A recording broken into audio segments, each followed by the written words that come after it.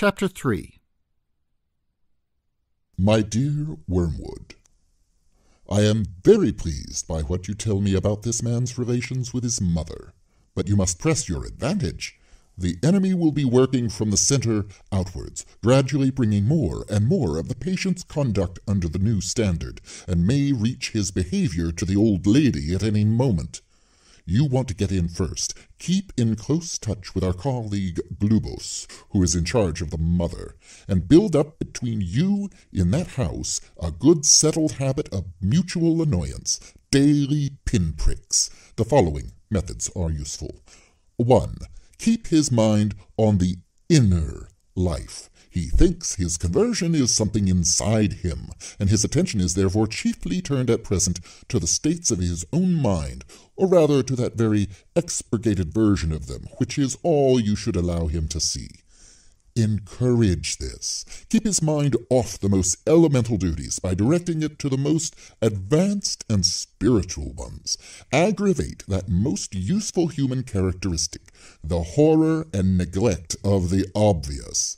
You must bring him to a condition in which he can practice self-examination for an hour without discovering any of those facts about himself which are perfectly clear to anyone who has ever lived in the same house with him or worked the same office. 2.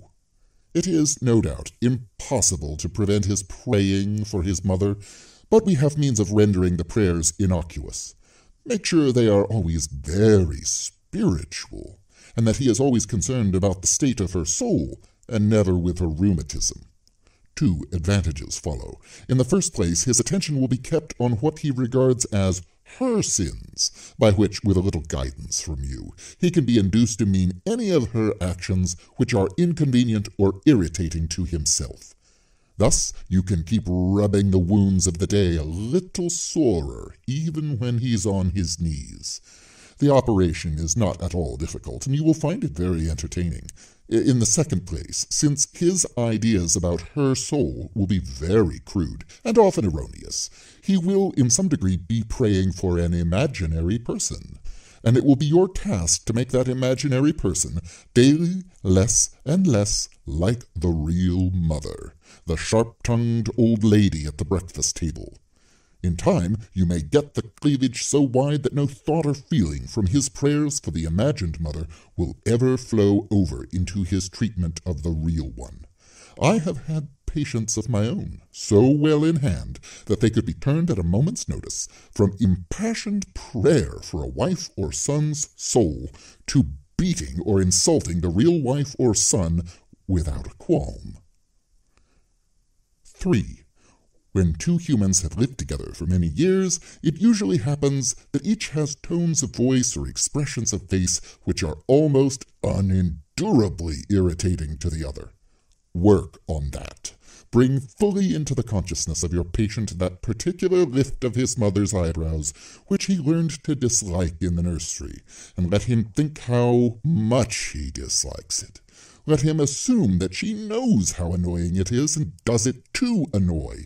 If you know your job, he will not notice the immense improbability of the assumption. And of course, never let him suspect that he has tones and looks which similarly annoy her.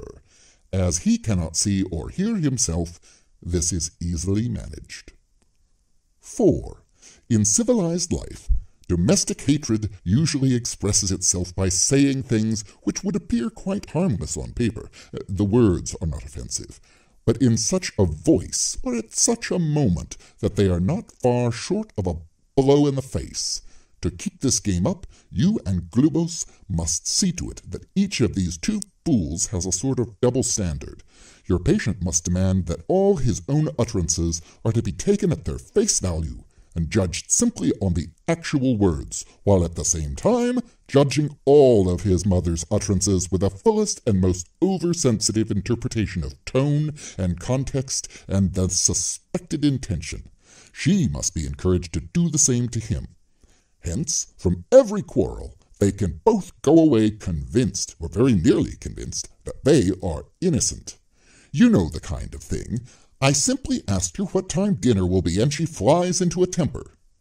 Once this habit is well established, you have the delightful situation of a human saying things with the express purpose of offending, and yet having a grievance when offense is taken. Finally, tell me something about the old lady's religious position. Is she at all jealous of the new factor in her son's life? At all piqued that he should have learned from others, and so late, what she considers that she gave him such a good opportunity of learning in childhood? Does she feel that he is making a great deal of fuss about it, or that he's getting in on easy terms? Remember the elder brother in the enemy's story. Your affectionate uncle, Screwtape.